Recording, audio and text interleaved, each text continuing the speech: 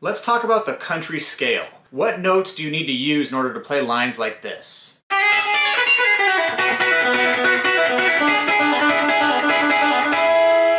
Unlike the blues, which has the blues scale, there's no official country scale. But we do know that a lot of times in country music we will use the major scale as well as notes from the minor pentatonic. So I'm going to show you a shape that incorporates notes from both of these scales, and then we'll run through some ideas that puts this into context for us. Here's the scale. We're going to do it in the key of E. 12th fret on the low E string, 9, 10, 11, 12, 9, 11, 12, 9, 11, 12, 9, 10, 12, 9, 10, 12. And using just these notes, it allows us to play ideas and phrases like this. We can even play Western swing ideas out of the same shape.